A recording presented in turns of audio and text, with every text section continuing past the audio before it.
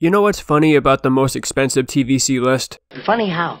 I mean, what's funny about it? I never expected it to do so well. That is pretty funny. I knew a lot of people collected them, but wow. It's making my head spin. I hope this doesn't have a negative effect on Black Series collectors. The effect? I'll tell you what the effect is! It's pissing me off! And because it did so well, I thought you might want to see another. Let's do another one! So I made the top 10 most expensive TVC figures part 2. You gotta see this. Let's hope that it measures up to the first. In many ways, it's superior, but will never be as recognized as the original. Let's check it out. Welcome to CKC, I'm Matt, and if you like Star Wars and Star Wars collecting, you're in the right place. Hit subscribe, like this video, and hold on to your butts.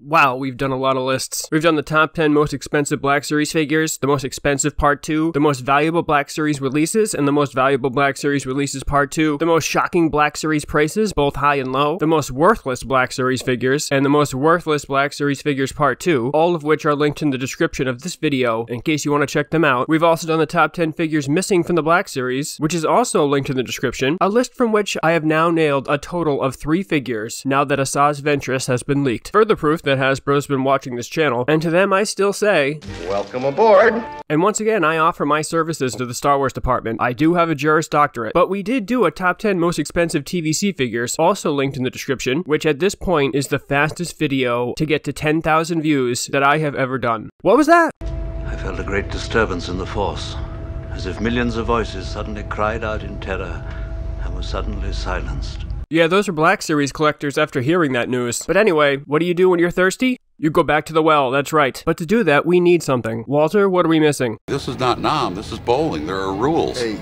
Oh yes, the rules! Rule 1, only single figure releases. We haven't gotten to multi-packs or vehicles yet, but those are coming soon. Rule 2, no foil variants, exclusives, or mail-aways. Those we're saving for the most valuable releases lists, which will be coming. But as we did before, the online exclusive waves do count. And that's it! Alright, great. Thank you, Ron. So we have everything we need, so let's get this party started. But first, honorable mentions. Honorable. The Vintage Collection Revenge of the Sith Darth Sidious, VC12, $70. I have waited a long time for this moment. Yes, that's right. The cheapest figure on the second most expensive list is still $70. You'd be shocked at how many TVC figures are $50 and more. Long overdue, the Emperor figure is actually scene specific based on his look during the epic Senate battle versus Master Yoda. This figure just straight up confuses me. However, some collectors think it's one of the best, and I will admit that some parts of it are awesome, but there's just a lot left to be desired. I mean, even I could dress him in some better attire than this. Your arrogance blinds you, Master Yoda. The head sculpt is amazing. The detail in the paint apps make him look just like a cackling Palpatine.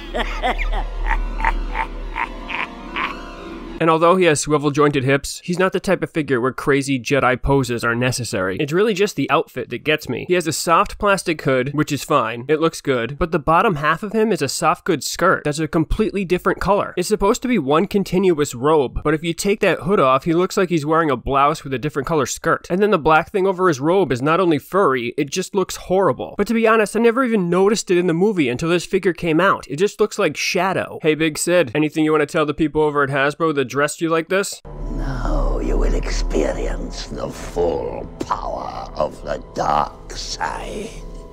Number 10, the Vintage Collection Return of the Jedi Emperor's Royal Guard, VC105, $75. First things first, they changed the friggin' image on the card. Yes, the picture on the card is different from the original Kenner figure, which, as a reformed OT traditionalist, really salts my apples. But to be fair, the new picture might even be better. But what the Christ, stop changing stuff. But the figure itself is pretty awesome, or should I say figures. That's right, this is the rare Hasbro 2-for-1, as the figure comes with enough accessories to be able to change into a Crimson Empire comic series Royal Guard from a Return of the Jedi Royal Guard. In order to be able to do that, he comes with 2 helmets, a beard-wearing head sculpt, and a removable robe. Maybe the figure's only flaw is that in order for him to hold the Force Pike straight up at his side like the guards do in Return of the Jedi, you have to turn and twist his arm in a very unnatural way. And I guess collectors must really love that card image, because you can buy the TVC version of this figure for about $75, or you can buy the Black Series 3.75-inch repack with updated robe for about $15. You decide. Number 9, the Vintage Collection Expanded Universe Bastila Shan, VC69, 75 bucks. Knights of the Old Republic figures don't show up too often in the Vintage Collection, or in the Black Series quite frankly, although hopefully we may get more in the future, through the GameStop exclusive Gaming Greats line. And this one wouldn't have shown up either if she wasn't the 2009 TVC Figure Fan Vote winner. Hasbro again killed it with the card art, but they went with their own interpretation of what Bastila Shan looks like, instead of her likeness from the game. However, the figure itself resembles her depiction in the video game. Her face looks decent enough, although Hasbro painted her skin color instead of using skin color plastic, and I think she looks kind of awkward looking straight on. But if you turn her head to the side, she looks much better. She comes with an ignited lightsaber and a lightsaber hilt, which you can connect to her belt line. The sculpt is pretty good too, but like Ahsoka, she has swivel jointed hips instead of a ball joint, which limits her articulation, and some collectors complained about having trouble standing her up. Do you think 75 bucks is too much? Not a problem. The figure was repacked in the Black Series, which will only run you about 40. Number 8, the Vintage Collection Attack of the Clones Kit Fisto, VC29, 75 bucks. Lasting a total of 3.5 seconds, which was surprisingly second best out of 4 against Palpatine in Revenge of the Sith. He was one of the background Jedi from the prequel trilogy, who then ended up getting more PT in the Clone Wars. This figure is actually excellent, with ball-jointed hips, which allow for the Jedi necessary articulation, and you can even stand on one foot. His color and the detail of his tendrils are spot on, making him the best 3.75 Kit Fisto you can find. Even his Tarkin-esque soft goods skirt looks good, which looked horrible on that foul-smelling Grand Moff from the first list, which accompanies his soft goods robe that, although a bit big, is still an awesome addition. That's right, this Kit Fisto Attack of the Clones action figure looks exactly how he looked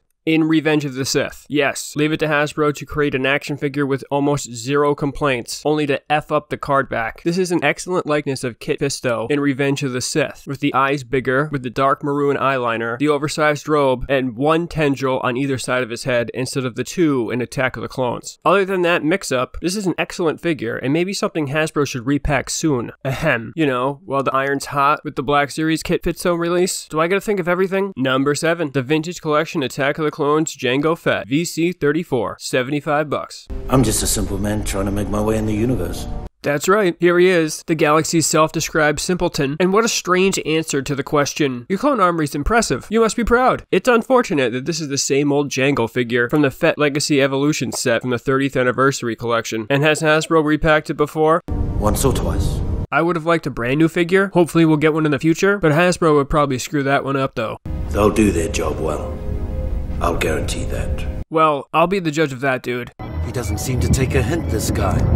Although it's the same mold, Hasbro updated the figure to make it scene-specific to his fight with Obi-Wan Kenobi on Kamino, adding new forearms with the retractable blades he uses to stop from falling into the water, which aren't retractable on this figure, and a poncho. He also has a new paint job that's closer to being screen accurate than the other releases, although they strangely left the joints in the shoulders purple instead of silver. He also has a new head sculpt, which is flesh-colored plastic, which looks amazingly similar to Temuera Morrison, with a removable helmet and the headgear from piloting Slave One. He also comes with a rocket-firing jetpack with the removable missile. He shoots at Obi-Wan, a jetpack which is destroyed during the fight scene. All jokes aside, this is a great Jango figure, but too bad his head wasn't removable as well. Number 6, the Vintage Collection Revenge of the Sith Shock Trooper, VC110, 80 bucks. Starting with VC45, which is the Vintage Collection Phase 1 Clone Trooper, Hasbro developed a new Clone Trooper mold, which should be a good thing, right? Wrong. Wrong. Although it took clone troopers from swivel hips to ball-jointed hips, vastly improving their range of motion, it also gave them these skinny chicken legs and arms, which look so awkward that once you notice them, it's the only thing you can focus on. Although they changed the mold because this new mold is supposed to be much more screen accurate, it makes the clone troopers look anorexic. So wait a minute, you're telling me that the CGI from 18 years ago isn't perfectly anatomically correct? What? How is that possible? Hey Hasbro, so humans have these things they're called brains, and they allow for critical thinking and rationality. Human brain power should have superseded here and been like, this looks like garbage. Like, look at this guy. There's a person under that suit, right? Now look at this guy. How is he walking on those twigs? And for Phase 2 Clone Troopers, Hasbro didn't make a new helmet. So like previous Phase 2 releases, the helmet is way too big. But other than the fact it looks like he would topple over if you breathed too hard on him, with a helmet that looks like it's hanging on a hook on a coat rack, the figure's not that bad. Oh, and you can pick up the same figure for half the price with the TVC Lost Line release. So yeah. Hey there, friend. Do you like this video? You like what you see? Well, I have more content just like it. And if you don't like it, I have more content that's not like it. So how about you help both of us out and hit that subscribe button and hit that like button for this video. I got more great content on the way. Right, Frank? There's more coming.